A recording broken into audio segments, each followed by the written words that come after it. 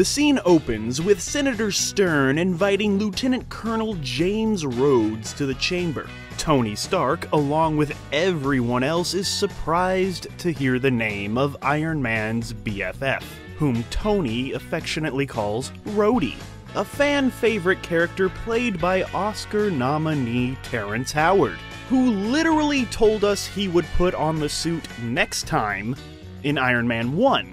But when it was time for Iron Man 2, everyone was even more surprised when Rhodey suddenly looked like Oscar nominee Don Cheadle. And the only way to handle this mega recasting is to just address it right away and move along. And that is exactly what the clever magic makers at Marvel did in the most meta of ways possible. Look, it's me. I'm here. Deal with it. Let's move on. I drop it. All right, I'll drop it. But why was Terrence Howard, star of Iron Man 1, subtracted from Iron Man 2? And according to Mr. Howard, 1 times 1 equals 2. You see, he developed his own math theory as to why everything you know about numbers is wrong. So how can 1 times 1 equal 1, Mr. Terrence Howard would ask. If 1 times 1 equals 1, that means 2 is of no value because 1 times itself has no effect. And if that doesn't make sense, neither does much of his life and career. It's a life and career of sporadic greatness, featuring frequent inconsistencies and, exaggerations, well, lies, untruths. So yeah, let's find out what the f*** happened to Terrence Howard. What the fuck happened to you, man? Huh?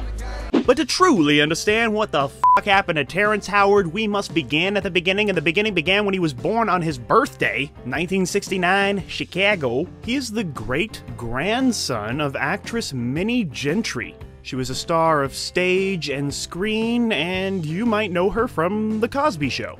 Great-grandmama Minnie raised little Terry Howard because his dad was in jail, because he stabbed somebody to death. Yeah, I've been meaning to talk to you about that. Then why'd you talk? Yes, that's right, it was Terrence Howard's family that was involved in the notorious killing that the media dubbed the Santa Line slaying in Ohio. Eyewitness accounts were not exactly consistent, so nobody really knows exactly what happened this infamous night, but it kind of went like this. A bunch of families were in line at the mall, waiting to sit on Santa's lap. The Howard family gets accused of cutting in line, and this leads to an argument with another family. This argument gets physical. Nobody's actually sure who started the fight, but Terrence Howard's dad ended it by stabbing the man to death. Terrence Howard said that his child eyes witnessed this killing, yet the story that he told Oprah doesn't exactly line up with facts. But it did happen. Many claim that witnessing this violent act from his father would lead Terrence to grow up to have a tendency towards violence and dangerous behavior. Hell no. So, like many actors, Terrence Howard got his start in television, the TV. At first in 1992, with a few episodes on All My Children, before being cast as Jackie Jackson in the hugely popular ABC miniseries The Jacksons, An American Dream. From there, Howard had a stint on the short-lived sitcom Tall Hopes in 1993, which came and went the same year that great-grandma Gentry died. But also that same year he appeared in his first movie, Who's the Man?, while also juggling one-offs on shows like Living Single, Coach, and Family Matters. Unfortunately for Howard, 1993 also saw the engineering program at Pratt Institute shut down. Why is that a problem for him? Well, he would claim that he attended that school, which was a blatant lie that could easily be tracked down in the age of the internet, on the World Wide Web. Oh yeah, Terrence Howard also claimed that he got a PhD in chemical engineering from South Carolina State University, even though that school doesn't offer a doctorate in that program and there's no record of him attending anyway. But he was given an honorary degree, so whoop-de-doo. Congratulations, Terry. I work hard. I know how to work hard. I'm just not a school type of person. Disagree or not, 1995 was undoubtedly his breakthrough, with turns in Lotto Land and Dead Presidents, which is a pretty dang good movie, before delivering his first big screen performance of true substance as a football player who develops a passion for the marching band. In the film Mr. Holland's Opus, he left a genuine impact on the movie. It was excessively sentimental, sure, but it showed that this young man was capable of bigger roles. And that same year, he got behind the wheel in the O.J. Simpson story, playing the driver of the famed Ford Bronco freeway chase. This and a few other small roles helped him land a major role on the sitcom Sparks, which debuted in 1996, giving Howard another notable series role. The same year that Sparks was canned, 1998, he also turned up in the movie Butter, the movie Spark, no relation to Sparks, and The Players Club, directed by Ice Cube. Yo, man, what if this cat wake up, man? What you think? We knock his ass back out. However, he would pad out the rest of the decade with Valkyrie Flake, Best Laid Plans, and his biggest breakthrough yet, The Best Man, in 1999. For his impressive standout performance as Free Spirit Quentin, which was not easy to stand out in this ensemble cast, Howard earned not only an NAACP Image Award for Outstanding Supporting Actor and various other Guild acknowledgements, but he would also earn an Independent Spirit Award nomination. I am a pimp, so my future looks mighty bright. Thank you very much. Terrence Howard was king of the world, at least on TV when he was playing Cassius Clay, aka Muhammad Ali, in, yes, King of the World, in the year 2000, giving a commanding performance in a lackluster movie, a TV movie. Following a kind of funny turn in Big Mama's House, Howard would play another civil rights icon, Ralph Abernathy, in yet another TV movie, Boycott, pulling in deserved praise. Then came the year 2001, which wouldn't be all good, as Howard would turn up in two poorly received movies, Angel Eyes and the Razzie punchline, Glitter. Still, Howard was on the verge of mainstream breakout. He was almost a movie star, whether at the center of a court-martial in Heart's War, giving a powerful performance against Bruce Willis and Colin Farrell, or giving romance movies a whirl with something called Love Chronicles, or taking it to the streets in a motorcycle for a movie called Biker Boys, spelled with a Z, in 2003, or working in the remarkable SAG-nominated cast of Ray. Terrence Howard was an undeniable presence in this wonderful biopic. Howard's character is soft-spoken and calm when necessary, yet hard and in-your-face when the scene demanded it. He about as green as a blade of grass. I can handle him.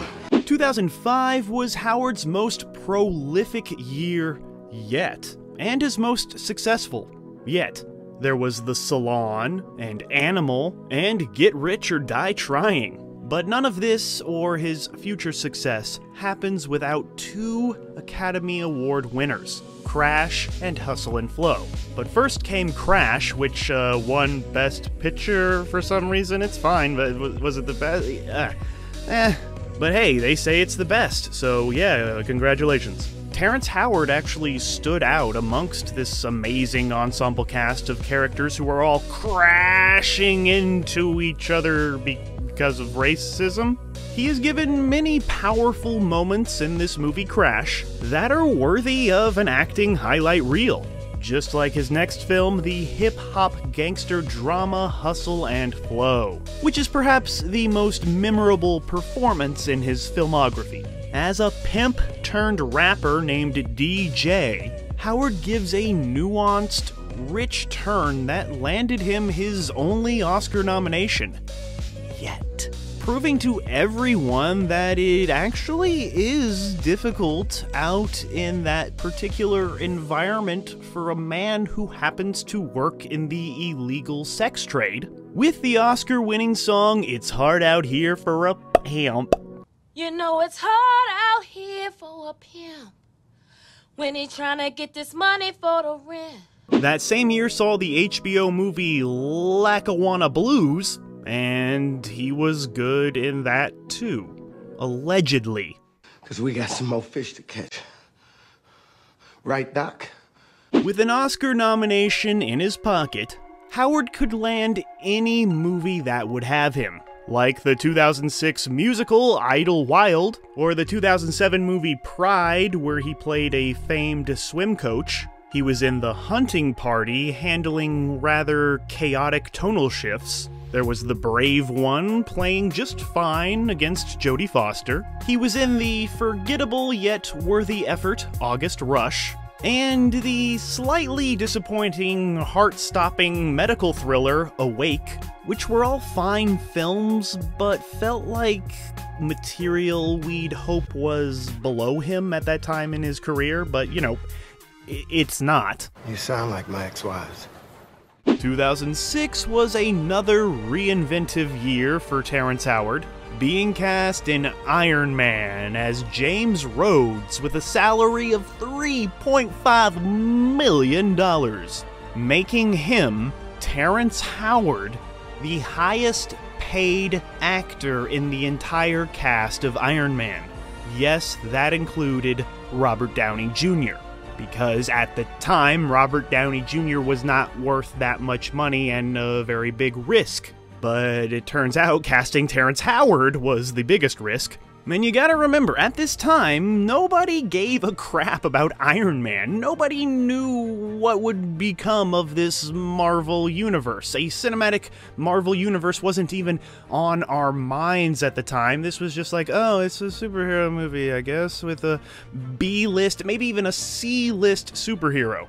So yeah, joining the cast of a Marvel movie at that time wasn't the huge mega deal that it kind of is now. Of course, the massive success of Iron Man spawned a sequel, with Marvel upping Robert Downey Jr.'s salary significantly, thus reducing Howard's $3.5 million salary to a mere $40,000.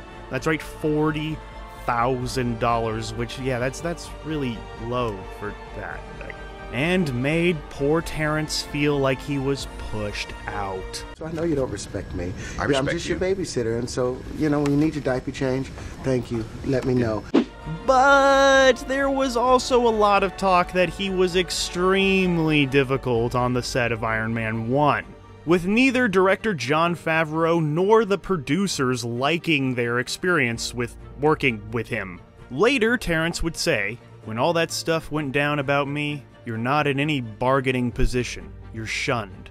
You're persona non grata." So what do you do when Terrence Howard is too expensive and too troublesome? Well, you bring in Don Cheadle. Oh my God, you crazy son of a bitch. And Don Cheadle was so good that everybody kind of soon forgot about Terrence. Sorry, Terrence. But hey, at least now he had time to release his lousy vanity album called Shine Through It, and he would give Broadway a go in an all-black production of Cat on a Hot Tin Roof. Except he was a jerkface there too, and was sued for $5 million for assaulting the composer. Hey, bitch, why don't you suck on this shit, motherfucker? And then it all came out. In 2009, it was revealed that Terrence Howard was arrested in 2001 for for assaulting and stalking his first wife, later pleading guilty to disturbing the peace, further admitting that he slapped her in front of their children. Also, his second wife filed a restraining order against him, claiming abuse. Howard signed, but it was later determined that it fell under blackmail, with his second wife threatening to release nude photos of him. And the year prior, he had been arrested for assaulting a flight attendant. So yeah, I guess Terrence Howard is difficult to work with, and difficult to be married to. Feels like an eternity in here. Can't seem to find my mode now. And at this time, his career could be called unremarkable, with a low-rent fighting movie cleverly called Fighting, which is about fighting. He had a small voice role in The Princess and the Frog. Later, he would go back to TV for the failed Law & Order spin-off, L.A. Then came the year 2011, which wasn't that good either, with the forgettable films Little Murder, The Ledge, and Winnie Mandela. None of these really hit the mark. And in all honesty, who cares who plays Nelson Mandela after Morgan Freeman, am I right? This was followed by 2012's On the Road adaptation, which I think is kinda underrated, and he would play an FBI agent in the movie The Company You Keep. Oddly, the year 2003 was sort of a mixture of his entire career. He had a light but chewy role in Dead Men Down. He did complete shite in the movie called Movie 43. He joined a pretty good ensemble cast in the movie The Butler. He did a sequel to The Best Man called The Best Man Holiday, which was a welcome return to the movie that launched him into the limelight.